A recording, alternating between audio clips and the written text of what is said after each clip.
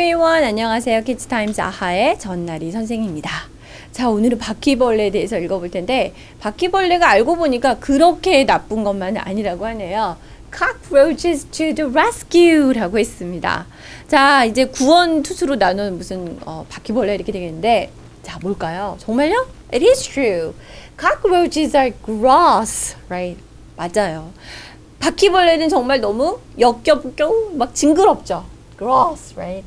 Although universally hated, 널리 많은 사람에 의해서 미움을 받고 있는 건 사실이지만 researchers found that the cockroach might be the key ingredient for killing super bacteria, right? 그런데 연구한 사람들이 과학자들이 발견을 했는데요. 어쩌면 바퀴벌레가 슈퍼박테리아를 죽이는데 아주 중요한 열쇠가 될 수 있는 원료를 갖고 있다라고 과학자들이 밝혀냈다고 합니다. Bugs live in some of the dirtiest places on earth. 벌레들은 사실 이런 곤충들은요. 지구상에서 가장 지저분한 곳에서 산다고도 할 수가 있죠. In order for insects to survive, 그런데 이런 곤충이나 벌레가 생존하기 위해서는요. They need a strong defense system. 아주 강력한 방어체계, 면역체계가 필요합니다. 여기서 they라는 거는 insect를 얘기하겠죠. Superbacteria like MRSA and E. coli are very hard to kill. 그런데요, 이제 뭐 포도상구균 중에 한 그런 박테리아가 되겠죠. 그리고 대장균과 같은 슈퍼박테리아는 굉장히 이거를 죽이기가 어렵다고 합니다. That's why they can be so deadly to humans. 자, 이것들을 처치하기가 힘들기 때문에 그만큼 인류에게 치명적인 것이죠. Right? Researcher Simon Lee dissected the brain of a cockroach. 그런데 이제 과학자 사이먼 리 연구원이 cockroach, 그 바퀴벌레의 브레인을 갖다가 분해를 했어요. 해부를 했습니다. 그랬는데 he discovered 9 antibacterial molecules that can defend against these superbacteria, right?